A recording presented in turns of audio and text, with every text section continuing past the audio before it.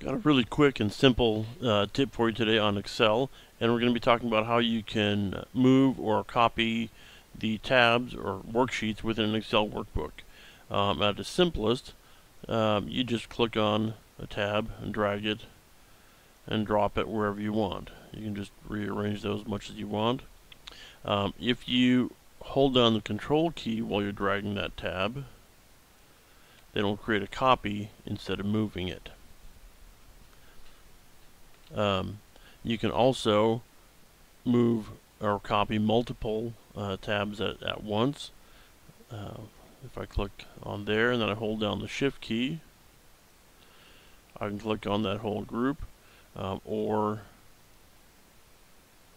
you could also use the Control key to select individual or unselect individual tabs within that group, and then you can drag or control and drag, drag to copy, or drag to move, control and drag to copy, and rearrange your tabs in your workbook that way.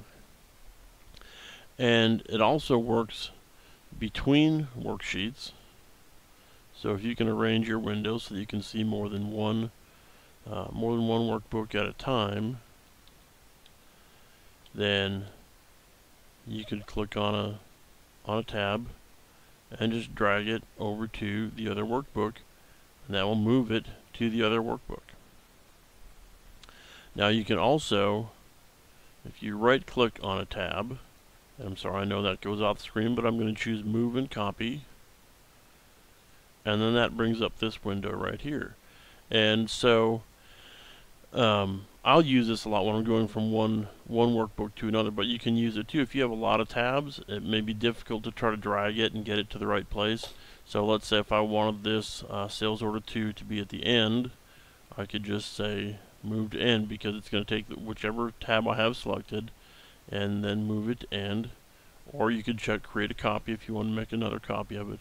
Click OK, and now that's at the end. Again, I'm going to right click on there and choose the move and copy, which I know was off screen, and so you can see that that is now the last tab.